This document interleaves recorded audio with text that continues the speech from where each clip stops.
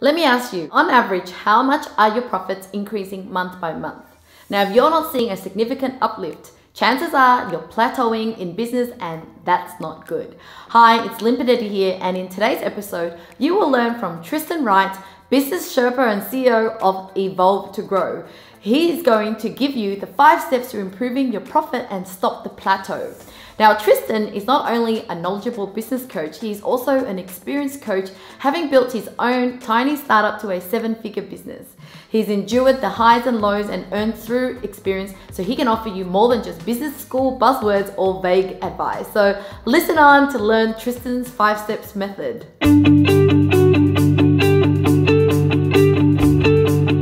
Hi Tristan, how are you today? I'm good, thank you. How about yourself? I am good, and thank you so much for being here and teaching us one of the most important topics for any business owners out there, which is about increasing your profit. And you've got 5 ways to do that, so I really want to deep dive into it. But before we get into that, I am so curious about why you came up with the business name Business Sherpa, or calling yourself Business Sherpa, and what motivated you to get into into business coaching.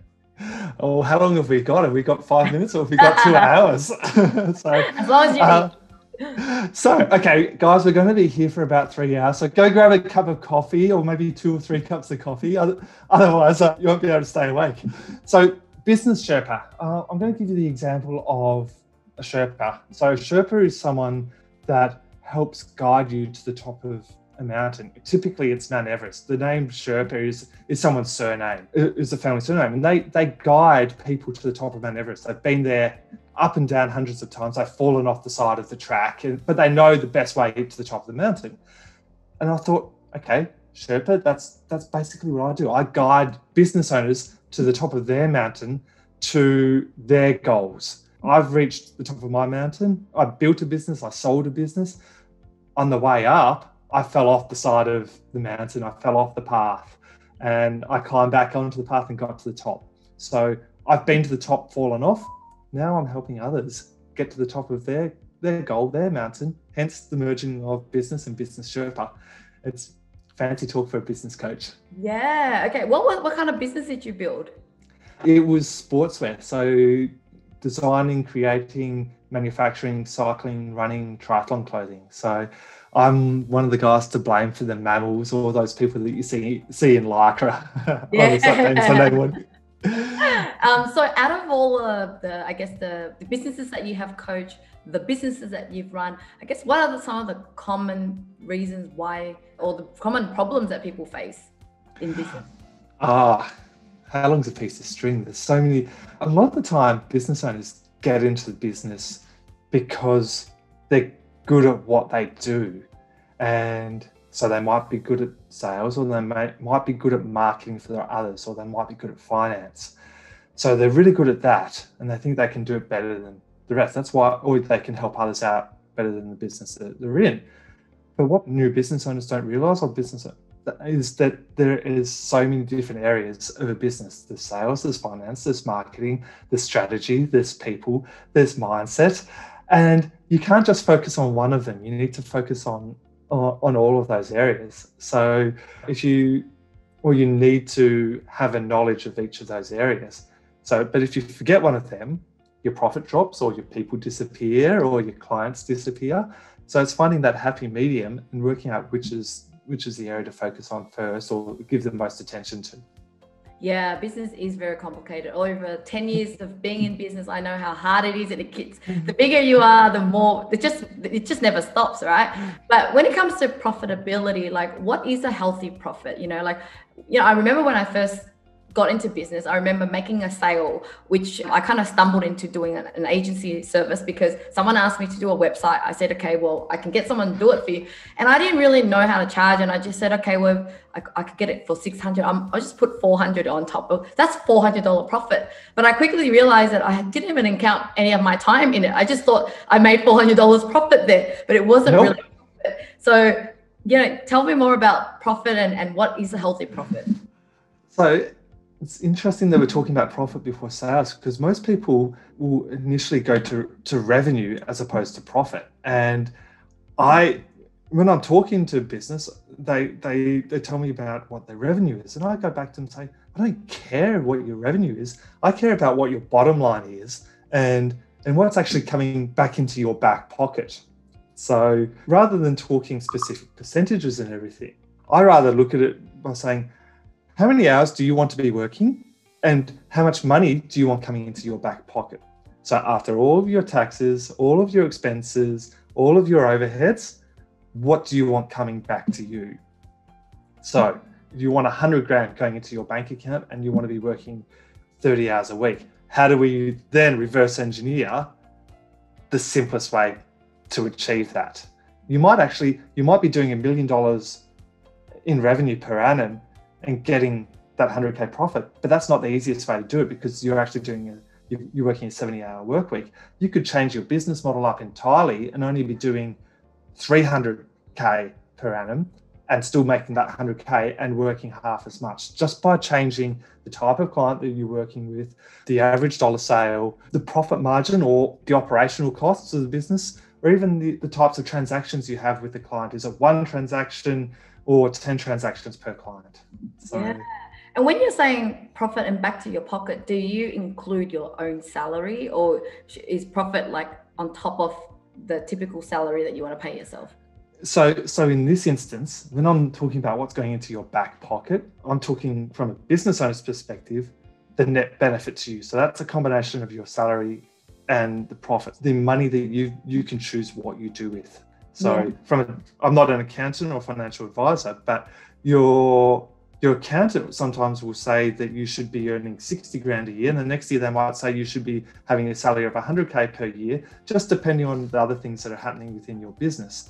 So what I care about is what can actually come back to you after all the ways that you move the money around. Not sure if you know this answer, but let's just say the revenue grows higher. Maybe it's 20 million, maybe it's more. Is there a percentage of what a typical owner should expect to pay themselves? Because you know how sometimes you hear CEOs of big companies earn like a few $1 million and la la la. As a business owner, like what is reasonable? You know, is there a percentage that on the revenue that you could feel like you can take home? It really depends on the business, whether it's a service-based business or a product-based business, and the industry that you're in, whether you're in shipping or whether you're in marketing. For me though, rather than a percentage, you've got to calculate it in the back of your mind. It's on the back of a piece of paper, on the back of a napkin. Being a business owner, there's two things. If you were doing this same job for someone else, what would you be getting paid? So let's say, closest thing is a general manager. As a general manager in charge of this, you might be getting paid 200K per annum. Okay, times that by the risk factor. So the risk factor is where you should actually be getting paid more. So the risk factor might be 1.8. So that means you should be getting whatever, 320,000. The way I look at it is if you're a general manager in a similar business, what is the salary they're getting? And then times it by the risk factor because you're liable for everything that happens in the business. So that's how I calculate it.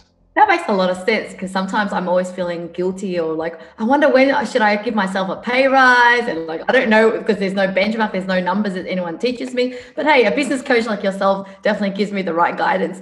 Talking about profitability, and you mentioned that you do have 5 ways. Can you please go through those 5 ways for me?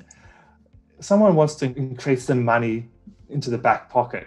Naturally, the first way that business is going to do it is they're going to be like, let's go get 100 more sales at the same amount. So if we go and get 100 more sales at the same amount, yes, we're going to improve our profitability, but there's other factors that you could actually improve your profitability, but not do so much work. Because to go and get 100 new sales, that's going to cost you, how much is it going to go? It's going to cost you hundreds of thousands, tens of thousands of dollars to get 100 new sales. So if you think about it, the factors in increasing your profitability, you've got leads, which is the top of the funnel. So you need to increase your leads. You might be 20% conversion of your leads. What if you changed your leads from 20% conversion to 30% conversion? And what if your average dollar sale is $100? What if you change your average dollar sale to $150? And then what if you change the amount of sales you had per client from 1 to 1.3 sales? So if you think about it, we're starting to multiply. And then the last thing is your profit margin, so your operational expenses. So what if at the moment it's your profit margin was 25%. What if you're able to become a bit more efficient and make it 30% of profit margin? So rather than actually focusing on just increasing your leads or increasing your conversion rate by a massive factor, why not focus on those 5 areas and actually think of, if you increase each of those 5 areas by 6%, you get a multiplying effect and your profit margin increases exponentially just by putting a small amount of focus on each of those different 5 areas. Oh, wow. I never would think that, because yes, most people just think, okay, how do I just get more leads in? So I guess the first thing I would do in my case would be looking at my ideal client and see if I attracted the right clients who would then be able to spend more, right? Is that what you're thinking? So step 1, leads. You can increase your leads. So you can go from 100 to 150 leads, but that's going to get you so far. How do you improve your conversion rate as well? So rather than converting half of those leads, how do you convert 2/3 of those leads? So at the same time as growing from 100 leads to 150, and increasing your conversion, growing from 50 to 75, how do you go for actually increase your conversion and go to 100 as well? And that conversion means it maybe like your sales process could be improved, the way your customer service experience is made, is that some of the... Correct. Sales process, talking to the right customers, offering them the right service or offering them the right offer. And it could be just as simple as auditing all the phone calls that you have of sales conversations and listening to your sales team or whoever it is that's making the sales calls and seeing if they're actually following a proper process and actually upskilling or training those people. And that's going to be a simple win to improve your conversions from, say, that 50% to 75%. Yeah. So yeah, for us, we kind of experienced this challenge where our marketing is good in a sense, we can attract a lot of leads, but maybe the marketing is not effective in that it attracts everybody. And that everybody means that the conversion rate is very low because it's not the right kind of lead, because we don't have the right service for them. So you may not be qualifying them correctly before they get onto the sales call. So you may not be asking the correct questions prior to the sales call, so you can direct them into the correct funnel. So you might have 3 different services and you're getting onto sales call, but you don't know which service to sell them. So you need to have a qualification set before that sales call, so the salesperson knows what to sell to them, and what their pain points are, what their goals are, so you can actually increase your conversion rate. Okay, so once you've increased your conversion rates and you've got the clients in, this is where you think about how you can give more value and resell to the same person again and again. And I guess that's where they can buy. Yeah, you buy more. You've jumped one step. Okay. A lot of people have a limiting belief, or a lot of businesses have a limiting belief around the dollar value of what they're providing. So for you may value something at $1,000, but your client would really be valuing that at $1,500. So it's about testing the market and slowly increasing your sale price from $1,000 to $1,100 to $1,200. So for selling the same service at a slightly higher price point. And that's by understanding your worth and value and getting feedback from the clients to understand what they actually value your offer at. So you can actually increase your price. And when you're increasing your price, does it necessarily mean you have to add more value, or you're just saying that you really need to find that number that creates a perception that you are that premium value? Yeah. So for me, you might not actually be adding more value. You might be actually undercharging yourself. And this is a limiting belief or a mindset issue that so many businesses have, especially in the early days, that they're not valuing what they're providing to their clients. So what would you say the step is it, because when I'm starting a new service, especially let's say I'm starting a new company right now doing video production for people, I tend to charge, I know I'm a little bit cheaper, but that's because you kind of feel like you still want to build that confidence and getting your name out there, and you kind of feel like I can always increase it later. Is that okay to think like that, or no? It's a lot easier to decrease your price than it is to increase. My mindset is, do you want to be known for a premium service? Would you rather 10 clients giving you $5,000, so that's $50,000, or 20 clients giving you $2,000, which is $40,000, which is going to be easier for you. 10 clients paying $5,000 or 20 clients paying $2,000. And they tend to be better clients too, the ones that can afford, the ones that appreciate your value and then work. Correct. This is, I know a lot of times we fall into a trap of trying to cater to our clients who can't afford. It's like, all right, we'll do this for you then. Oh, we'll throw that in just to win the work, but then they actually aren't even good clients. And what that's catering to is your insecurities. Boom. And how do we get out of that insecurity?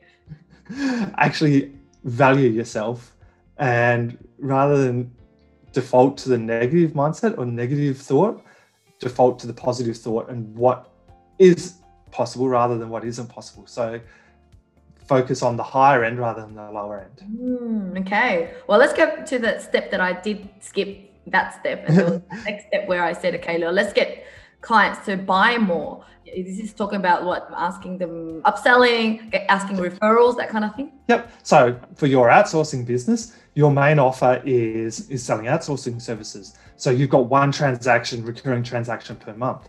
You've got a database there. Why can't you go back to each of those clients and then upsell them to video marketing services, or upsell them to a joint venture business coaching service, or upsell them to something else? Why can't you have two bites of the cherry for each client? It's because you're just not trying to make money, but you're trying to identify that with the extra services, it's going to help them achieve their goals, right? Correct. So the video marketing services is going to help them market their business, which in turn is going to bring more clients to them, which in turn is going to help their business grow, which in turn will allow them to get another virtual assistant with you. The business coaching offering is going to help solidify the business's direction and their growth trajectory, which in turn is going to help them bring more clients in, get more revenue, make more profit, and have the business owner happier. But in turn, it's going to come back to you as another sale with another VA. There you go. So let's wrap up. What are the 5 again? It was the leads. Leads, conversion, average dollar sale, average number of transactions. And then the last step, the 5th step, is the profit margin. Every business is different with their profit margin. This is where it comes back to what do you want in your back pocket. It's looking at how can you service your clients and provide your offering with as little fat as possible within the business. This is where you're looking at expenses then. You're looking at, okay, correct. You probably sign up to 1 million different softwares and things and you don't even look at it anymore. Do I need all of those subscriptions? Do I need to make all of those flights, or could I actually do Zoom calls for our meeting? Do I actually need X, Y, and Z in the business? Can I go back to my landlord and get a cheaper rental agreement? For me, it's why should the money be in someone else's pocket when it's better in my pocket? Yeah, I love obviously that. You want to look after your staff. If you look after your staff look after your customers, and then customers look after you. Outside of that, see what you can cut, basically. Yeah, I love that. It's so much simpler to really get your head around it, because if you really just focus on these 5 areas and always seeing a little 1% improvement, I think this is where you can really impact the bottom line. So tell me more about your actual business coaching service. So like the typical clients you help, and what's the process like when they actually want to work with you? So basically where I play is it's a B2B service-based business owner that is typically trading time for money. And I help them change their mindset from trading time for money to value for money, which allows them to have time and have freedom. And when you're saying trading time for money, is that still a lot of solopreneurs, or they also have team and still trade their time for money? So typically they have a team that are trading time for money. So simplest way to describe an ideal client is a proven marketing agency, not one of the new digital marketing agencies that are looking for their first or second or third client.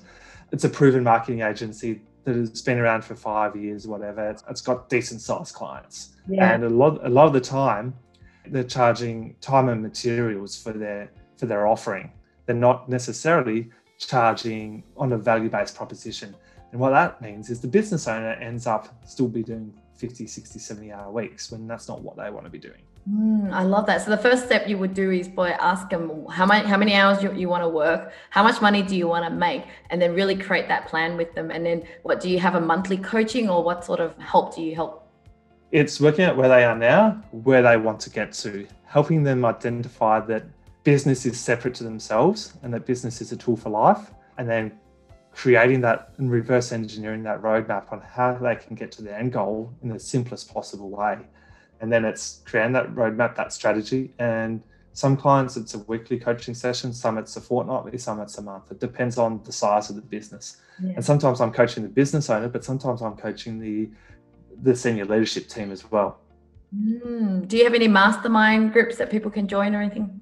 Fancy you should say that. It's just in the process of being launched. So I do have a small one at the moment, but I'm launching a slightly larger one now for the slightly smaller business that may have, say, 1 to 5 staff or one to 10 staff.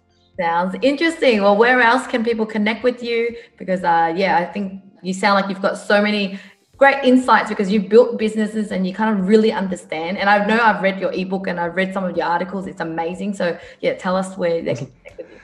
Easiest way is the website evolvetogro.com.au or type into Google Tristan Wright and search for me. You'll find me on all the different socials. I think I typed in business coach the other day and Evolve to Grow came up #1. So I think your SEO is really good. Did you know that? Yeah. I just because I'm a business coach doesn't mean I don't know how to do SEO. I've got to. Marketing is really nice. His branding is really nice because sometimes business coaches can just really be good at coaching, but you've got the goods. You're very holistic. Well, that was one of the reasons why I got into business coaching, because with my previous business, most of the business coaches were 50, 60-year-old males that had come out of corporate, and there's no one that I identified with. So I'm like, there's got to be other people like me. So that's why I set my business up with the business coaching business up, because there wasn't at the time, there weren't 30, 40-year-old business coaches that could identify in a similar position to business owners that are similar age. Yeah. All right. Well, what's the last key takeaway that you want to drive home with the audience today? Focus on the one thing. Have a think about that. What's your one thing? And that one thing, is that meaning it's supposed to be the best thing that could drive your result? Come on, give us a bit of more clue. What's the best way to explain this? People don't achieve what they want to achieve because they focus on 5 or 6 things, or 7 or 8. And what is that one thing? And what is it? With Tristan, you will figure it out. I think it is. That's it. Having a coach is really good in a sense. You're just going to be able to dissect and kind of help us declutter our mind and go, okay, no, this is the best thing, and then holding someone accountable. At the end of the day, people get stuck in their own mind. You need to have other people to talk to. Sometimes you need guidance. Sometimes you just need to declutter. Well, thank you so much, Tristan, for your time. I learned so much, and I'm sure the audience has too. Pleasure. Thank you. Thank you so much for watching, guys. If you have any questions for myself or Tristan, leave it in the comments below. But if you like more videos like this, please check over here.